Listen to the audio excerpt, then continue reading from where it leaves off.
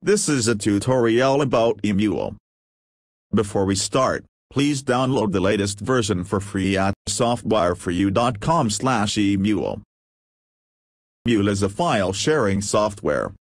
It uses the eDonkey 2000 protocol, so that means you can only transfer information between you and eDonkey clients. The interface is intuitive, so getting around Emule is very simple. You first select the server you wish to connect to, and search for a particular file. After choosing it, you'll see that download speed is usually fast. Each downloaded file directly goes into shared files, so you can further share it with the rest of the world, but you may also select files to upload from the options menu. In addition, you can chat with users and access IRC channels.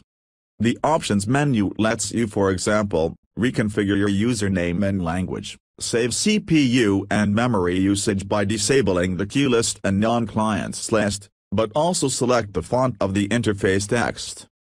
It also comes with a preview function, which allows you to look at your videos and archives before they are completed. One more thing that I like is that CPU and memory are minimally used while Emule is active.